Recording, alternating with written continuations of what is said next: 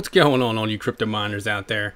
Today I got my 2060 KO, and this is the exact one that I have from EVGA. It is on my test bench, and I'm gonna go through the hash rates I'm able to get and also the profitability of it. Now my test bench has 3 other GPUs on it, and you know, looking at the 2060 KO here, I mean, it's definitely a sleek looking card and it looks great paired up right next to my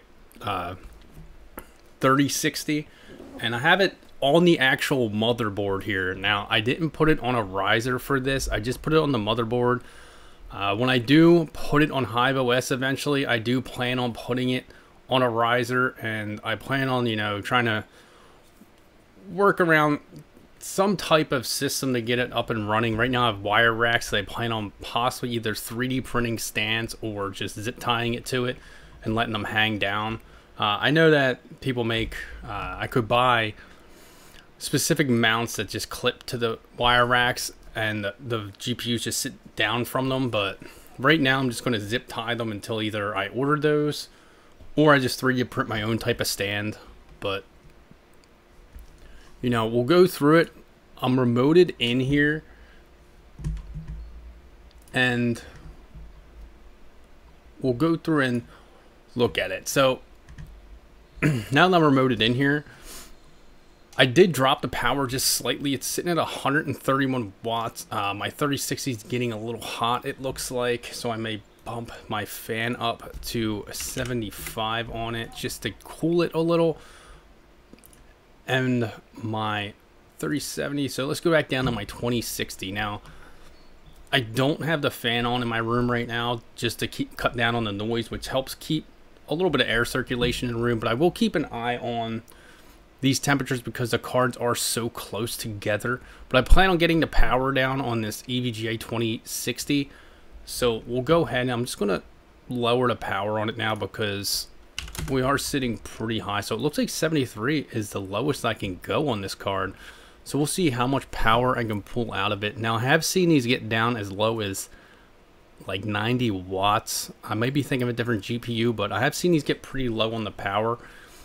I think I'm going to get better efficiency out of it when I put it on HiveOS. I don't think I'm going to get the efficiency that it's capable of on Windows right now.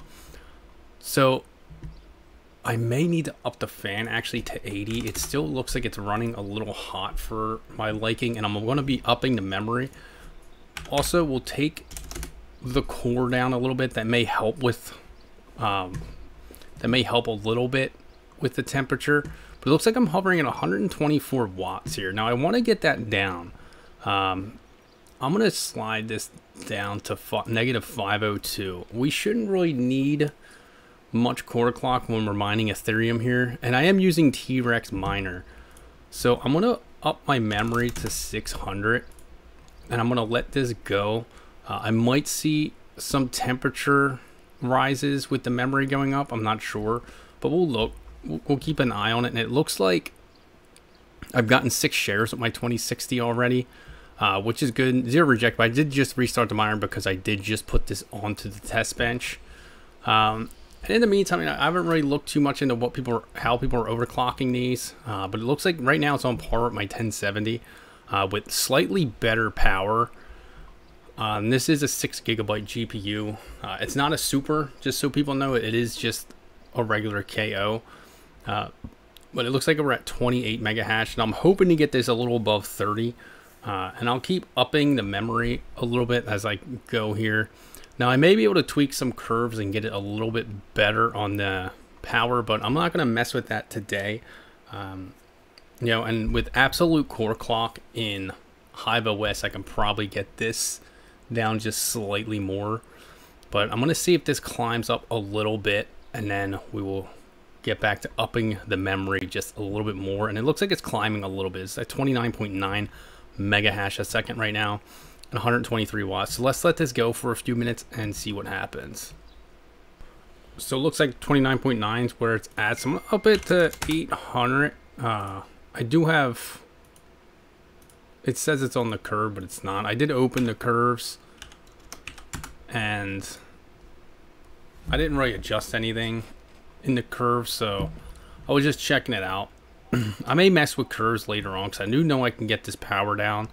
Same with some other GPUs. I might be able to get the power down with some curves. But it looks like we're at over 30 mega hash a second now.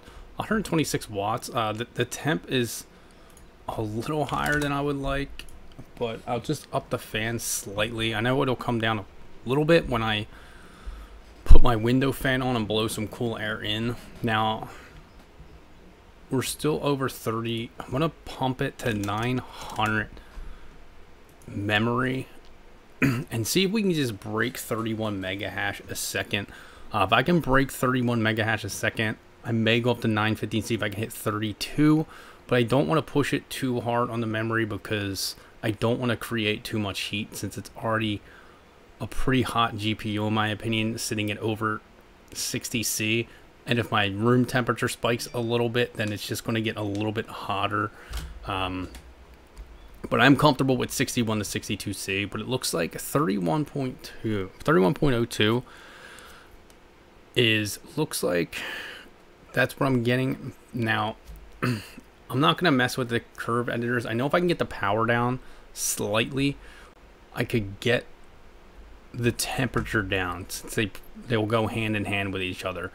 Less power creates less heat, so I could get the temperature down, but I don't want to mess with the curves too much because I haven't done it before. I know a lot of miners will do it.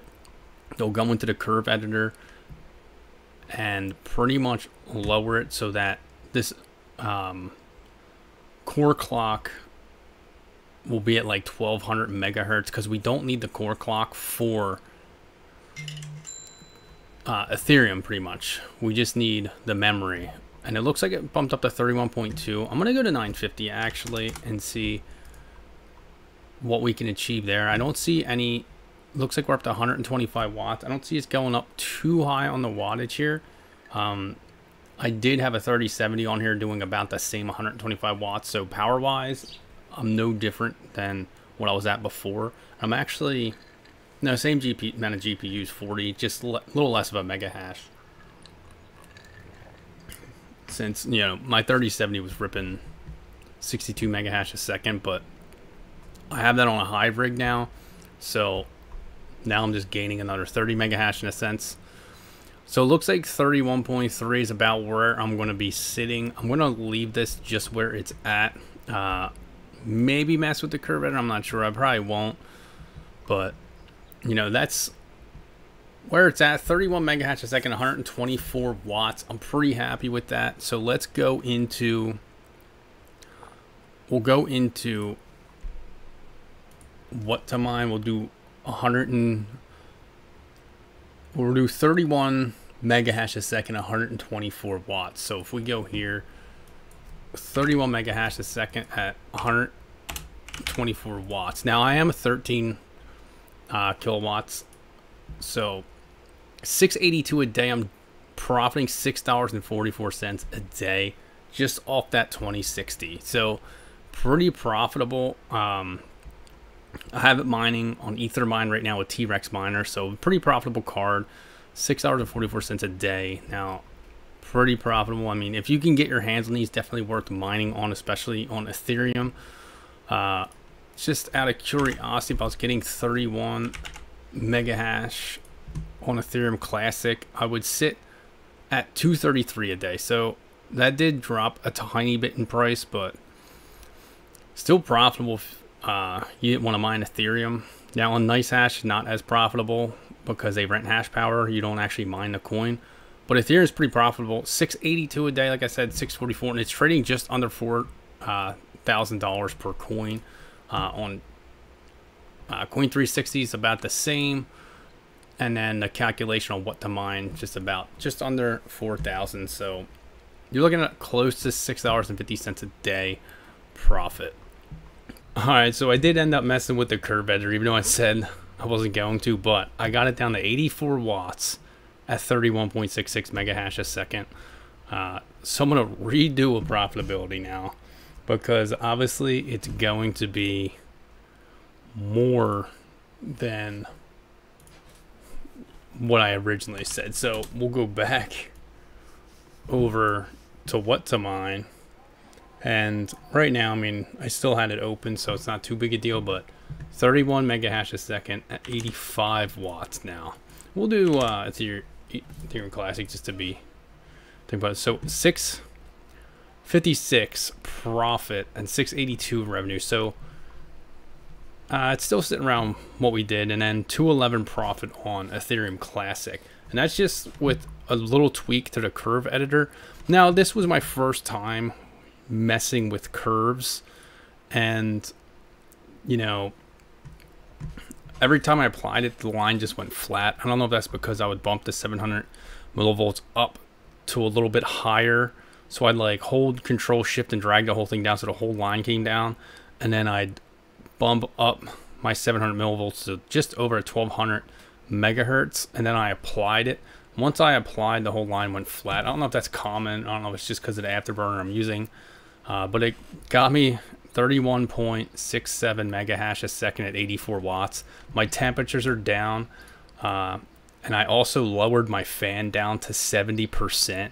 I'm sitting at 51C, which is awesome. Now I might actually try this with my 3060 off camera, just to try and see if I can get the power down just a little bit. I've heard of people getting a little bit better power efficiency out of them. If I can, I'll do that to my other rig also. It's very similar, I think, to an absolute core clock on Hive OS. So, you know, thanks for checking this video out.